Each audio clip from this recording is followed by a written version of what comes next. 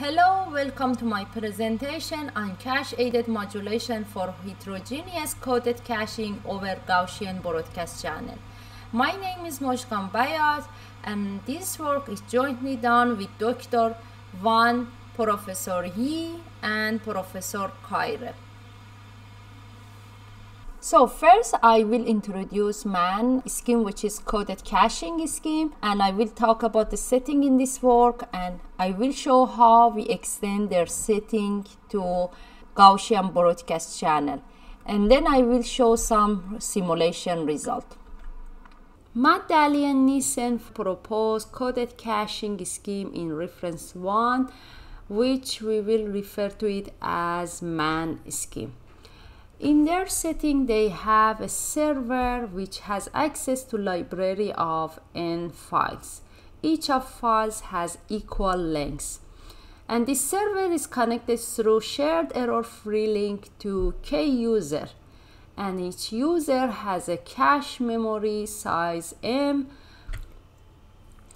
In coded caching scheme, there is two phases, placement and delivery. In placement, each user, without knowing future demand, they fill up their cache up to their size. And then in delivery, each user requests a file, and server, by using create a broadcast multicast message. Here in this work, we would like, unlike the MAN scheme, consider non-error free links, which means we will have signal yk in the receiver, which is the noisy version of the received signal with SINR gamma k, and nu k is just noise. And we also would like to consider heterogeneous network, which means we will have a different cache sizes at user and different file sizes in the library. Let's say we have library W contain n files, and each file has size fi, and total library size is b bits. And user have a different cache sizes too. We denote the normalized cache size with mu k. Here we would like, by using modulation, and embed that one with coded caching in order to reduce error probability for some users. So here there is a toy example. As you see, we have two files in our library, A with 9 bits and B with 3 bits. Consider we have two users, they can cache up to 5 bits. Now each user randomly cache from these two files. Let's say the part it cached in user 1 is A1 from file A. A2 is the bits cached in user 2. 1 and 2 it's cached in both of them, and A null is cached in none of them. So let's say this is a realization of this caching step, and we consider the last one is null. And same way for B, we consider a realization like here. So in placement phase, which is the first step in MAN scheme, for example, Z1 will contain A1 and B1, and Z2 contain A2 and B2. So in the second phase, each user requests a file. Let's say user 1 request file A, user 2 request file B. So here in the delivery phase, we create a multicast message P, which is useful for user 1, 2 in the same time by XORing A2 and B1. So as you see here, user 1 has B1 in its cache content. So it can remove this one and decode A2.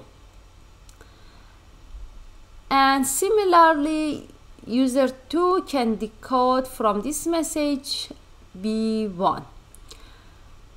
And another point here is A2 has 3 bits and the second subfile has 2 bits. So when the length is not equal, we pad this one to 0. So here, let's say we use 8 PSK modulation to transmit this signal. Now, if we look at user 2, because user 2 has the longest file in its cache content in this multicast message, which is A2, and only wants to decode B1. So it means he knows this longest file, which means in the P12 he knows the most left bit is 0 in advance, even before decoding. But this user 1 doesn't have this knowledge. Here our goal is to design the constellation of 8 PSK, which help us to reduce error probability for user 2, because user 2 knows 1 bit from the message.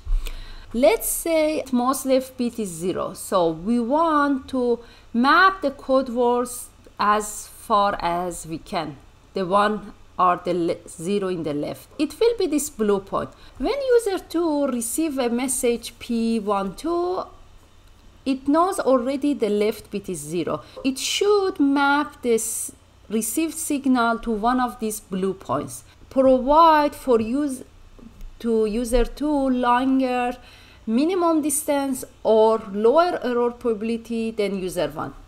For example, user 1 doesn't know any bits.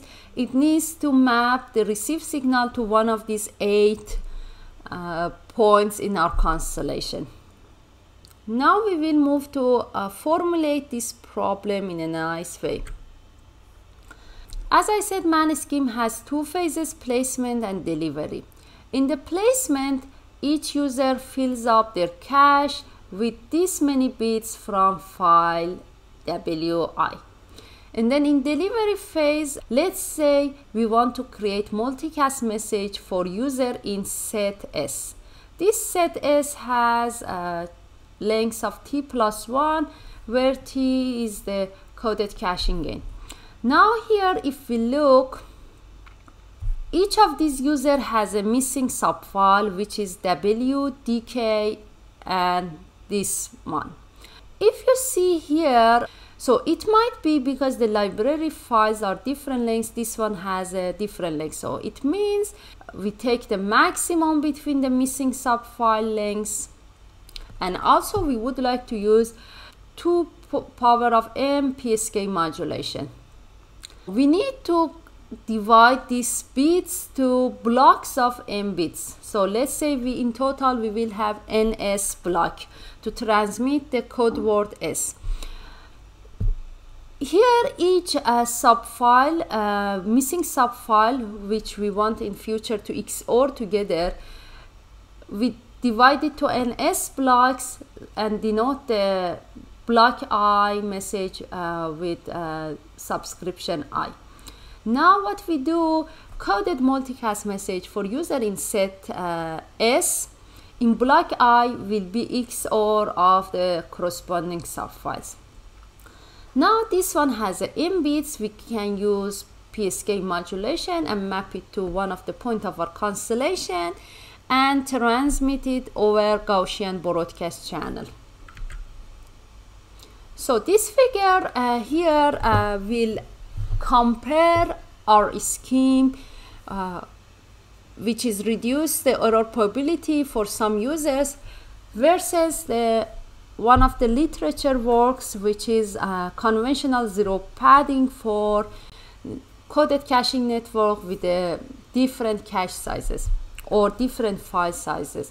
So let's say we have two files in our library, A and B.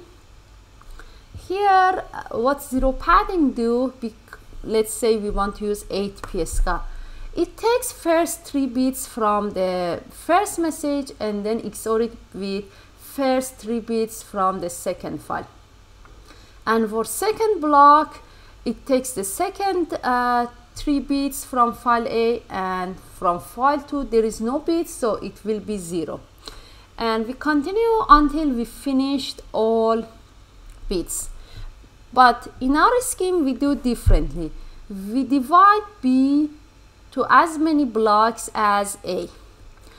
And in the first message, coded multicast message for user 1, 2, in block 1, we XOR A 3 bits from A with first bit of second file and path to 0 other one, and until we finish all blocks.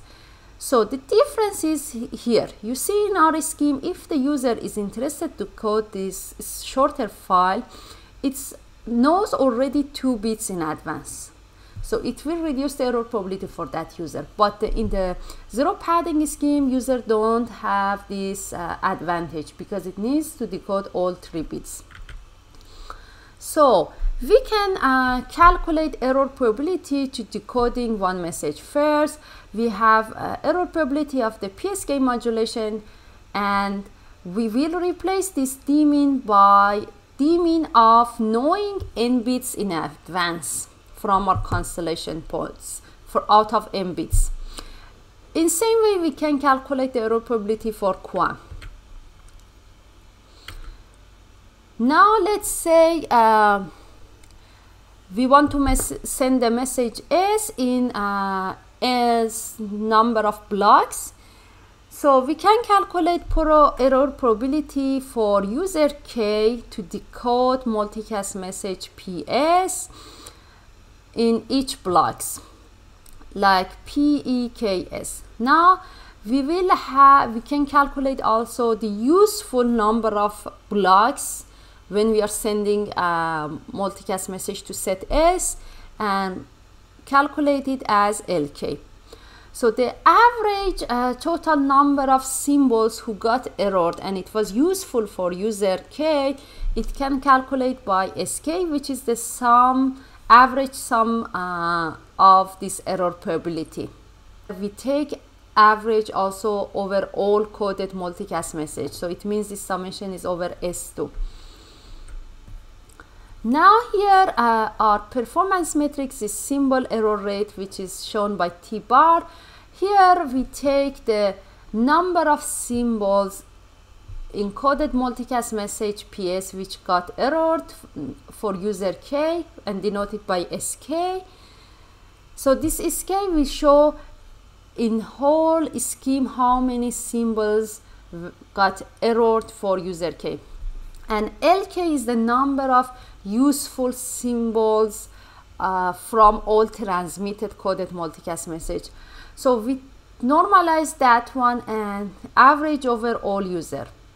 In our scheme, we have proved that our scheme achieved lower or equal uncoded symbol error rate than zero padding scheme. Here is there is some simulation result. We consider here 3 users with different cache sizes. User 1 has the lowest number of size of cache memory, and user 3 has the largest cache memory. So in our scheme, user 3 will have the maximum minimum distance and lowest error probability, and then user 2, which is shown with black color, and user 1 and zero padding scheme for other schemes, it will be here. Also in this figure, you see average uncoded symbol error rate versus SANR for our scheme, which is black, and zero padding, which is shown with green color. Again, you see on average our scheme is doing much better than conventional zero padding. So in summary, we introduce coded caching scheme. We address following issues in coded caching: non-error free links and heterogeneous network. We design a physical layer scheme to embed coded caching with modulation. Our proposed scheme improved the average symbol error rate compared to conventional scheme. And one extension of this work can be, instead of using uncoded symbol error rate, we introduce coded symbol error rate. Thanks a lot for your attention.